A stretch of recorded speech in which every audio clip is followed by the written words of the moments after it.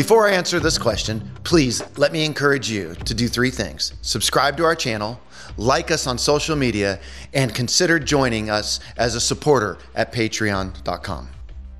Well, this is going to be a tough one for me as somebody that does have some tattoos.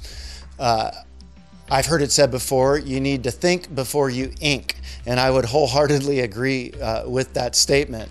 There's a verse in the Bible in the book of Leviticus, and it reads this in chapter 19, verse 28. You shall not make any cuts on your body for the dead or tattoo yourselves. I am the Lord.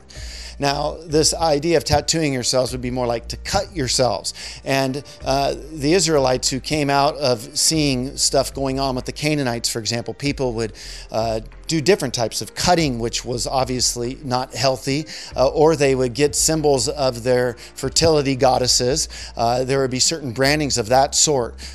And I think that we don't want to go and put pagan imagery on our body.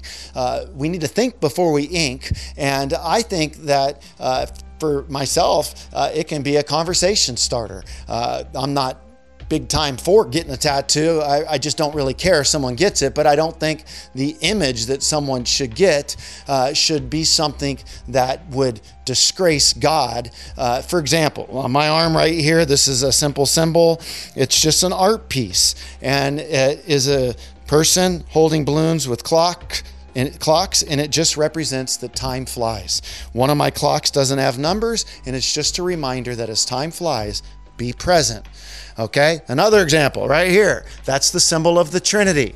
That is meaningful to me, obviously, as a Christian.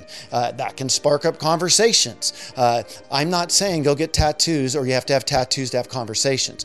I would say that sometimes the left brain type that might not have the right brain, artistic type, that might be, oh, don't get it at all. They might hate it. But I would say, we should be slower to judge. There are people who are more artistic. They like symbols. They like to tell a story through it. And I think that people can do something that is God-honoring, that can be useful in conversations, and that they're not out trying to be ungodly. The rise of tattoos is growing tremendously in our culture. And so it's like taking a painting and putting it as a fixture on one's wall. Some people like a painting so much that they'll put it on their body. I think that when somebody has a tattoo, if we're confused by it, just ask, hey, what's with your tattoo? What's the story behind it? And just engage in a conversation and realize that people are just different. Some people like to color their hair. Some people like to wear jeans when they preach. Others like to wear suits when they preach. And I think the artistic type as well.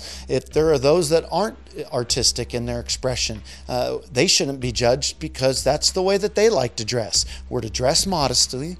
And if we're to get tattoos, it doesn't need to be rooted in any kind of paganism, but rather we should just look to do it in a way that pleases God. And again, three's a charm. Think before you ink.